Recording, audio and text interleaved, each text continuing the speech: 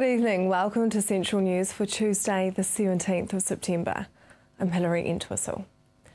In today's news, there has been much debate over the proposed move of ag research from its base in the Waikato to other parts of the country. Although these changes would not take place before 2016, the loss of jobs and effect on the wider community is predicted to have a very negative impact on the Hamilton community. Labour-list MP Sue Moroney is against the move and says that it is crucial to fight to keep ag research in the Waikato. Well, look, the Waikato is probably one of the top dairy producing areas, in fact, in the whole world, but definitely in this country. And it seems to me that having the strategic ability to have cutting-edge research and innovation in the agricultural space happening in the Waikato would be a really smart thing to do. Strategically, that's always been a really important advantage that our region has had, and I'm really concerned about economic development in our region should we lose that capacity. The recent decision by Bay of Plenty Regional Council to commit $18 million to a Portuguese harbour redevelopment project reflects strong regional support for the project and the benefits it will bring to the wider Bay of Plenty. The Regional Infrastructure Funding decision secures almost half the funding needed to complete the venture, and work to secure the other half is already well underway. Opotiki District Council Chief Executive Aileen Laurie says this pledge of $18 million is a massive step forward for the project and provides both financial backing and a very clear indication of regional support for the project. Real estate industry observers are saying Tauranga house prices can be expected to start climbing during the next 6 months as demand begins to exceed supply. Harcourt CEO Hayden Duncan says there's still quite a strong supply of listings in the Bay, but that has tightened up dramatically during the last 2 or 3 months. Harcourt's reports stock levels are down everywhere, with Auckland minus 10.2% during the last year, and Christchurch at minus 23.8%, the worst affected. The central region, which includes the Waikato and Bay of Plenty, is minus 8.6%. Stock levels are almost down in Wellington, minus 3.2%, and South Island Provincial, minus 9.5%. Now for our region's weather. Hamilton fine with an easterly dying out. Your expected high is 15 and an overnight low of 3. Tauranga, you will have a fine Wednesday and the southeasterly will die out. Your expected high is 16 and an overnight low of 7. Just ahead, things to see and do in Tauranga.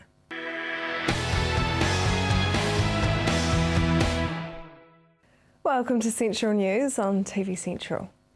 There is lots on in Tauranga at the moment, but Grease is the word. Grease is the word. Love that show. So excited. We've got it here in Tauranga from the 13th to the 21st of September.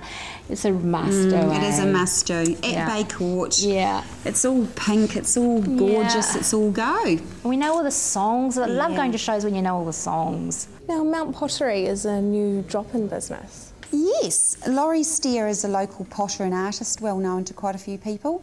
He's living at 226 Ocean Beach Road at Mount Maunganui, bit of a regular route for a lot of people. And you can drop in between 10 and 4 on a Sunday, and Laurie's very happy to share his space with you, have a cup of tea, bit of a chat. So yeah, it's a really funky space, so drop in. Craftahontas is quite a complicated word, so what is that? Craftahontas, isn't that a cool word?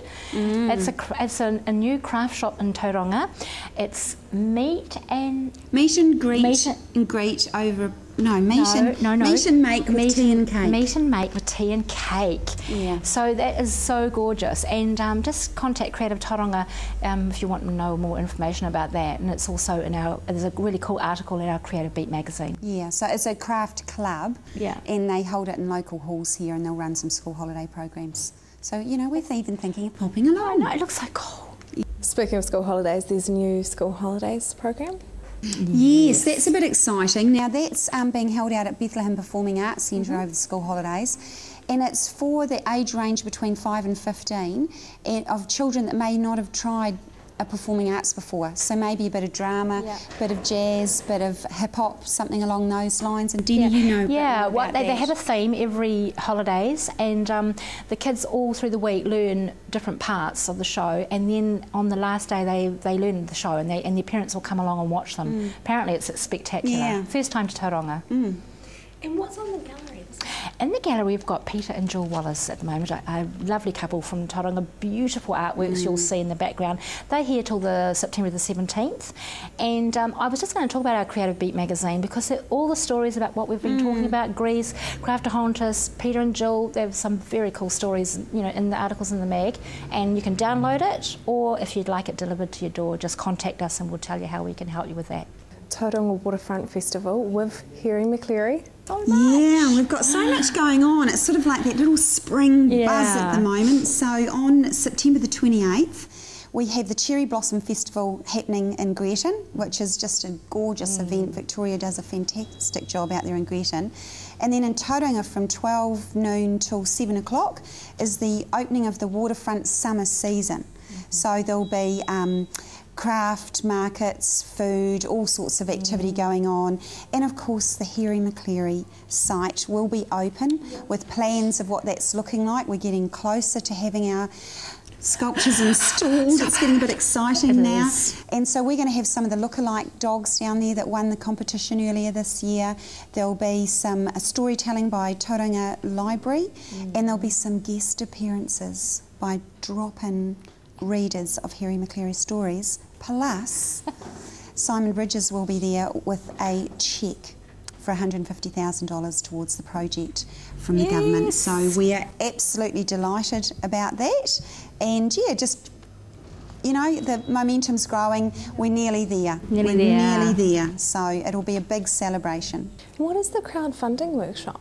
Yes, here at Creative Tauranga the day before, on Friday, September the 27th, Simon Bowden from the New Zealand Arts Foundation will be in town. There is a breakfast at the Art Gallery actually that morning at 7 a.m. for $30 a head if you'd like to go and hear Simon speak about his experiences in the arts. He's a very interesting man.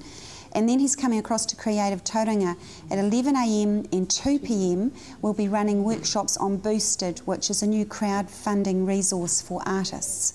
Yeah. So register with Creative Tauranga, and we're really looking forward to that. Great. What is the Smart Arts strategy?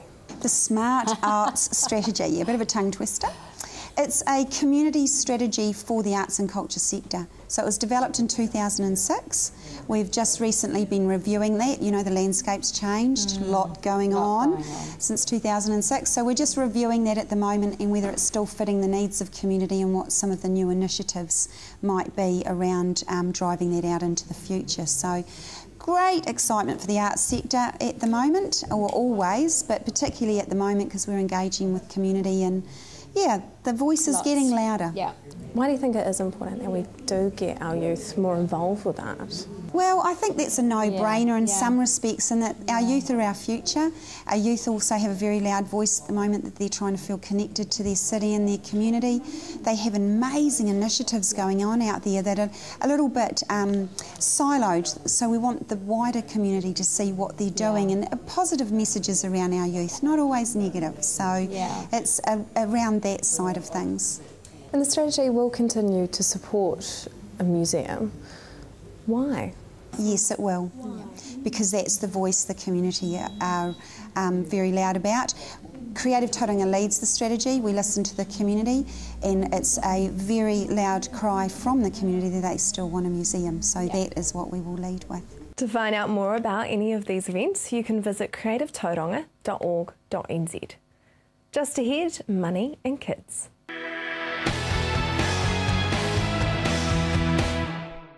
Welcome back. Should kids have pocket money? A local author has released a new book about how to raise a financial savvy generation. So in the recent global financial crisis, which generation do you think actually came off worst? Well, the crisis has had wide-reaching effects, to be fair, and I think it's the generation that are running the home that are the hardest hit at the moment. The cost of living has increased significantly. Interest rates are favourable, but the cost of owning a home has increased. We see in Auckland the average house price being $650-something thousand. Banks now require a $100,000 deposit. It's getting hard to get in. Rent is going, and I've got friends that are paying almost $600 a week rent for a family home. So that generation, I think, has been hit the hardest. The children of those families are not suffering that much because they have quality of life, they have a safe place to live, they have food on the table, clothes to eat, and access to good schooling. So whilst they may not have the frilly parts of life that some previous generations have enjoyed, they don't miss it because they don't really want it, they don't need it, it's not their ambition to have more stuff. They want to know they're loved, cared for and safe. And so I think that generation's okay. The ones in the middle are really struggling, and then the older generation are making do with the choices that they made previously. So do you think you could argue then that this younger generation will actually be more money savvy because they've watched their parents struggle a little bit? I hope so, Hilary, and that's again my motivation for writing the book. It says how to raise a financially savvy generation. I think the next generation will make better choices. I think they'll be more focused on long-term perspective, which is not yet encouraged with government policy, but we'll do politics another day. But long-term saving, retirement saving, asset ownership, investment, all those things. I think this next generation, our children, are going to be much, much better at doing that and intentional about building a platform for their children. And I mean, there's, some of that middle generation is quite big on those hire purchases and that kind of thing, and that's one of your chapters in your book, is want versus needs. So, what is a need and what is a want? Yeah, we being me and my co-author, there's two authors that wrote this book, and we each wrote a different perspective on the same chapter. So chapter 5 is called Needs versus Wants. How do you teach your children the difference? And Amanda writes her version and I write mine. And so you get a really good varied perspective on that. And my opinion is that we absolutely must teach our children from an early age the difference between what they need and what they want. And obviously needs are the first priority and wants are the icing on the cake. We've all heard, children say, I need a new bike, I need a new doll, I need some new jeans, I must have those shoes. You may have even said that once or twice in your life, I'm not sure. I know I have. But we need to instill that from an early age. We need to understand that our children are craving a framework that they can learn how to make decisions and choices. And without that framework, they float through life really doing what they want on a whim or on emotion rather than a disciplined plan. And so we can teach our children by saying, we've got a plan to move in this area. Because we choose to go on holiday at Christmas to the beach, we've decided that having this new car is not as important to us. And the kids can see the difference, the consequence because of choice. Money is a limited resource for everybody. It's a greater resource for some than others, but it's still limited. And so there's a difference between what I choose to do and what I'd like to do. And we need to create that connection. And that's where needs and wants is powerful. Do you need the bike or would you like it? It's an easy conversation. So I guess that brings you on to, you can role model it to your children. So if you give them pocket money, can you kind of teach them that, do you need those lollies? Yeah, pocket money is a great tool. Well, let me rephrase that, Hilary, because Amanda and I have slightly different viewpoint in the book. Amanda's chapter, when she writes it, Should Kids Get Pocket Money, she says, here are 14 reasons why my children will never get an allowance. And so she takes quite an interesting perspective on it. I'll let the readers investigate that. My viewpoint is that pocket money can be a great learning opportunity for children to learn how to make choices. Because if you're going to give a child $8 pocket money, then I'd like you to help them to make some choices in that around what I call the three S's, which is sharing, saving and spending. So that's in that framework, you can teach a child with $8.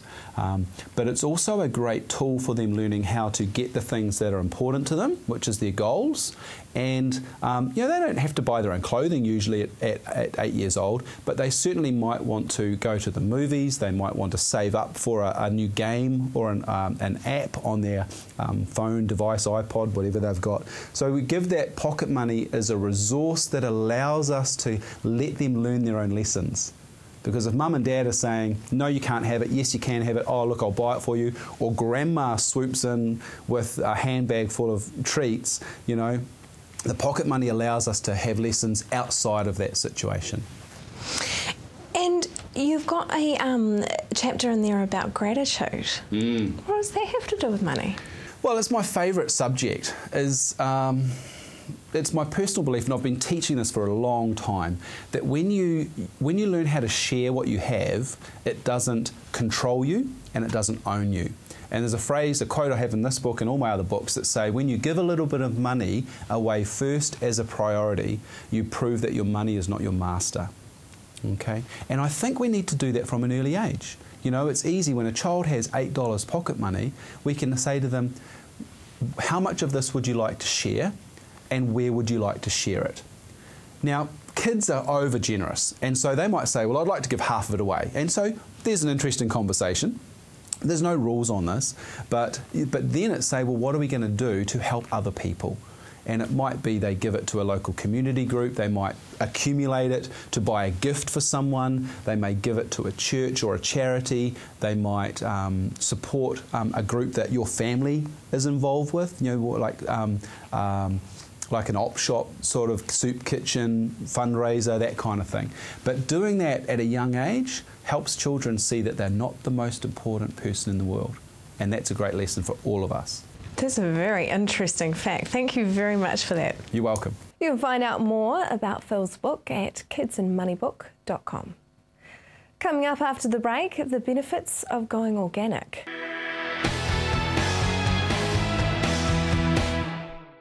If you have just joined us, welcome to Central News. The interest of organic produce and food items is increasing.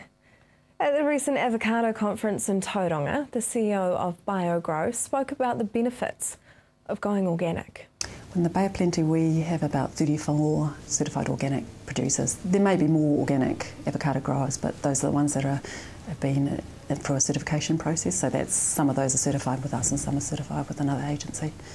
Do you think this number will increase? Well, that just depends on what the avocado industry decide to do. Clearly there's consumer demand for organic products internationally, where it's growing about 10% per year, and avocados are included in that, but it's really a case of someone taking it and looking at finding the opportunity and growing the market.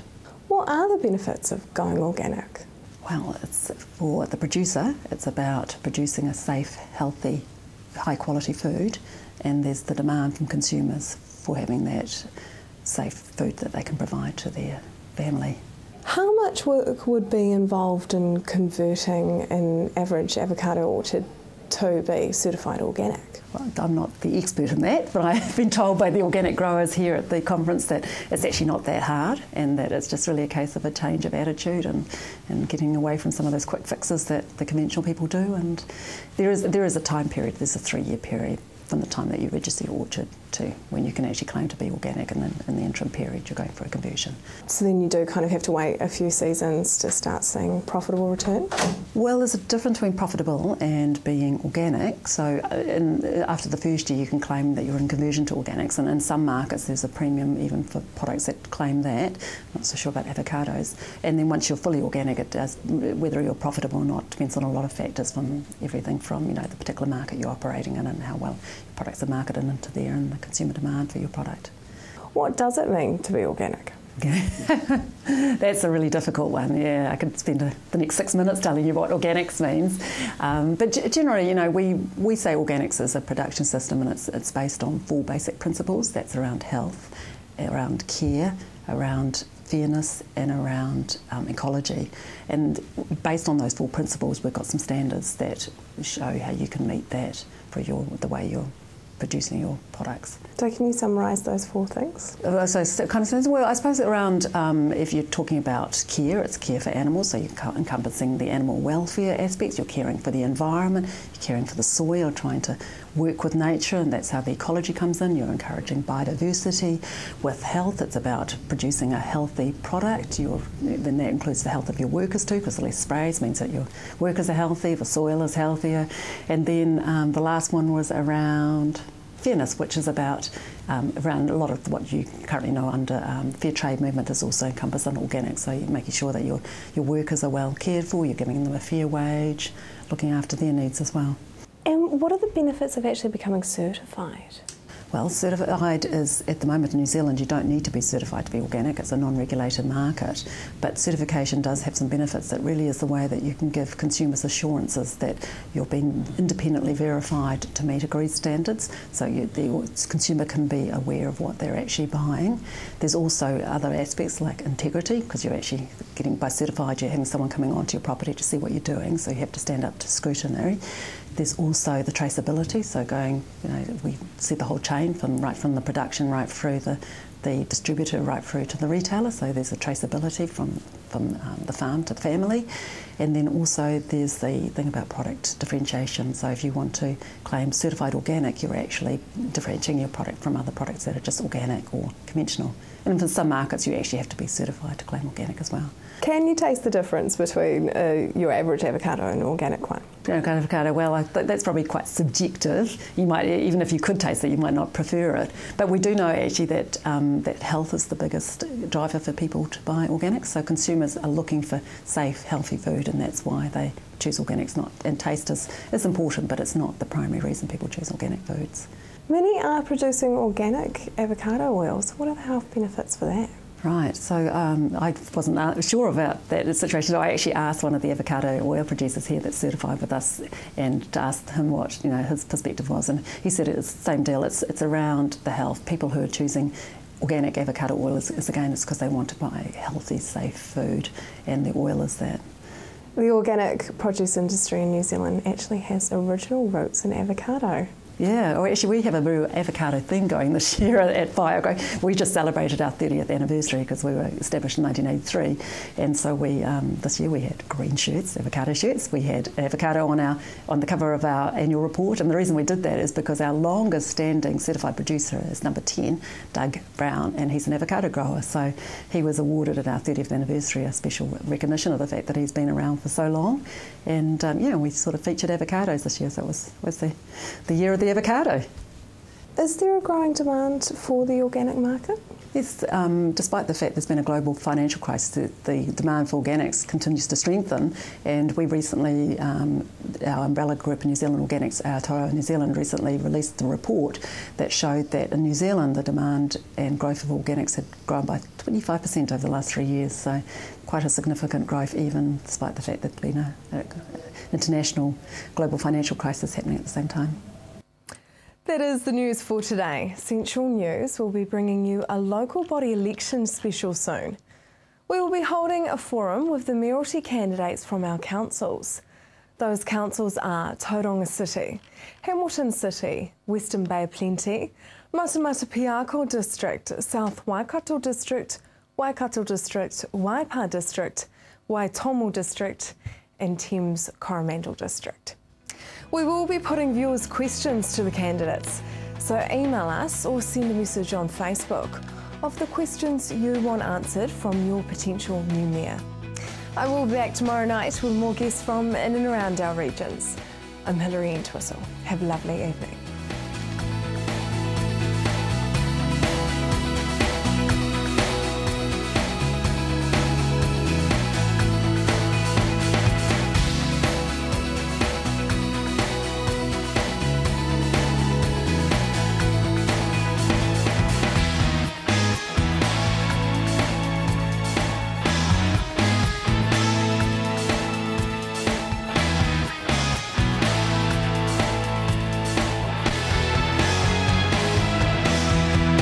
This has been an Alpha Media production, a division of Television Media Group. Supporting local content so you can see more of New Zealand on air.